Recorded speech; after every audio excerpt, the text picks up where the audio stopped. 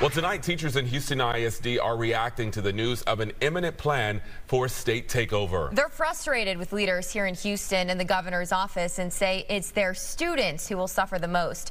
Fox 26's Sherman Desselle joining us live tonight with their thoughts on it. Sherman.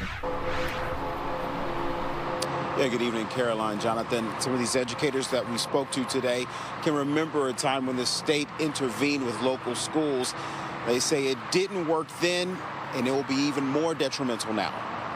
A lot of us are looking for possible backup options. Are we going to go to another district? Are we going to try to try a different career altogether? Sarah Rivlin says many teachers in HISD are concerned about the looming state takeover. The Board of Trustees voted to end the district's lawsuit to stop the action. This battle is over, but our fight for democracy and public education will never be over. State Representative Ron Reynolds told Fox 26 the takeover was imminent after having a conversation with the Education Commissioner Mike Morath, who stated, quote, TEA remains committed to ensuring students in Houston receive a high-quality education that prepares them for success and will pursue a path forward that accomplishes that objective. The local union president believes this could impact their teacher shortage even more.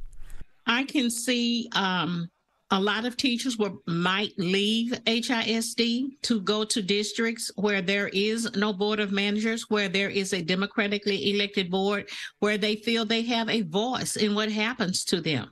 With those concerns come rumors of closing schools like Wheatley High, a school that's been on TEA's radar for years. According to a former teacher, students there were showing great improvements after years of low performance. We continue to push forward. We continued for our students, and I also believe that the students had this mentality of we are going to prove who we are.